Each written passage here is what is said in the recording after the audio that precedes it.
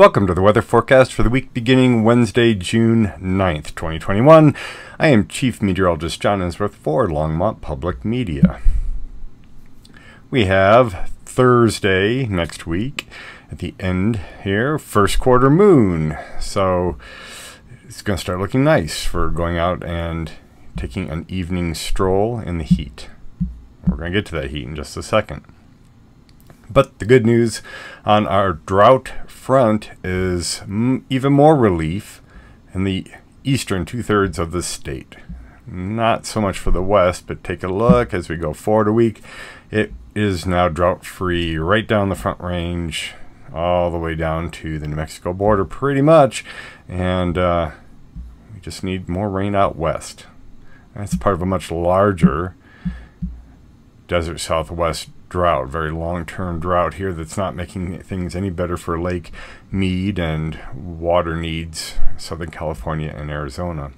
So going from last week, we had long-term drought. That's now gone. Much of the plains up into Colorado are now drought-free or have drought relief. There's just been a lot of moisture here. Texas is having persistent flooding problems even, so lots of water. Looking at rainfall over the last 7 days, this is much more of a summer-like pattern. It's where the thunderstorms popped and traveled, and you get a few bullseyes here and there of heavier rain, scattering of stuff elsewhere. Not much out on the eastern plains, but it's going to be different each day. For severe weather, we don't have anything local. The closest severe weather will occur on Thursday, and this is due to a shortwave trough traveling up over a giant ridge. We're going to break all that apart in just a second here, but yeah, just clipping the extreme northeastern corner of the state, you'll see thunderstorm buildups to the northeast, but nothing around here. Looking at the 3 weeks of 2 weeks ago, last week, and this week of severe weather probabilities, and take a look at going forward. It kind of goes northward and westward, and a little more north and westward right around Longmont, northern Colorado. So we are entering our severe weather period. There's just nothing on the radar, so to speak, for the next week or so. So there's that shortwave trough on Thursday night passing by, but this growing ridge down here over the Sonoran Desert is really impressive, and it's pushing this trough all the way up into Canada. There's the moisture flow. We have below normal atmospheric moisture, precipitatable water, big river of it going right up into Montana, and the Dakotas up here with a low up in Wyoming. That's going to be some very active areas there. By Sunday, the entire west is dominated by a gigantic ridge. Look at that high center. You're just not going to see thunderstorm return until the moisture gets high enough. There's just a general sinking motion in the atmosphere under a ridge like this. But we do get some of the moisture back, so there's a flow out of the Gulf. Might even see a tropical system flow form down here. We'll take a look at that in the animation in just a moment. Something was wrong with the GFS ensemble, and so I had to go to a different source, so this looks really different. We're taking a look at this color bar in the middle, and then the precipitation at the bottom. Nothing really showing up until you get out to the 14th and 15th of June. Normal highs climb from 80 to 84, normal lows from 51 to 53, and the 80-degree temperature is the top of the yellow, so all the orange and dark orange are above normal temperatures. The 50-degree mark so is on this blue-green boundary, so we don't even get down to normal low except maybe once in here around the morning of the 12th. So let's put this all into motion, taking a look at the 500 millibar pattern. Here goes that severe storm producing shortwave trough up into Canada, and here comes the ridge. We're out to Sunday now.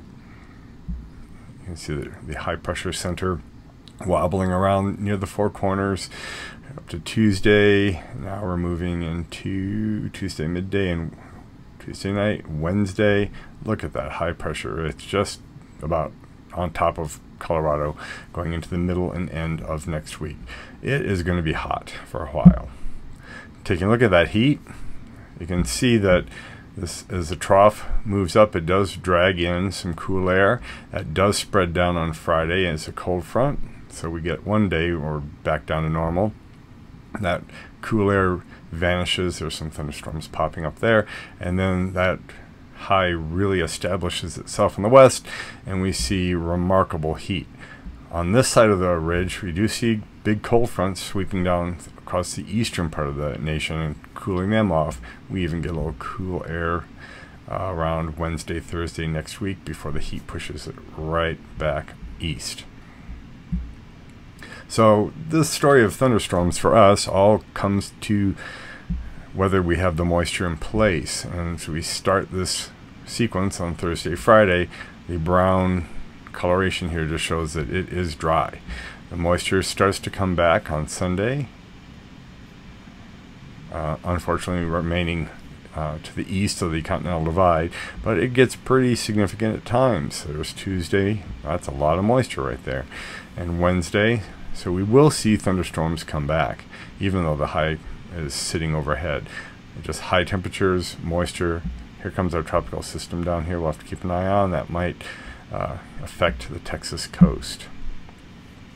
This is not as useful in the summer, looking at the future radar basically, but there's our severe weather up with that short wave, and off into Canada it goes. But it does show when thunderstorms will form in an area. The exact location of thunderstorms is not going to be captured by these graphics. It's random, but we can see that by Tuesday, Wednesday, we're seeing thunderstorms form on the eastern plains and in the mountains. Here comes Thursday, thunderstorms heading down into Texas, and then Friday, a little bit of stuff popping around. Taking a look at the precipitation, you can see it's very light, less than a quarter of an inch over the next 5 days, and that really has to do with if we get hit by a thunderstorm. We really didn't over the last week much at all. Looking further out, I got some bullseyes here and there of where it is making up some thunderstorm activity. We are still less than a half inch over that 10 days, and no rain is definitely a possibility. So taking a look at the next week, there's mid to upper 90s into Thursday. That cool front spreads down on Friday. Will be stable, and so you won't see thunderstorms or much in the way of cloudiness either. Then the heat comes back for the weekend. By Monday, we're mid 90s. Maybe places out on the plains will be topping 100, but with the moisture back, we do have a chance of thunderstorms every afternoon. For frequent weather updates and local news, check out the Longmont Leader, longmontleader.com. I've been Chief Meteorologist John Ensworth. Keep looking up.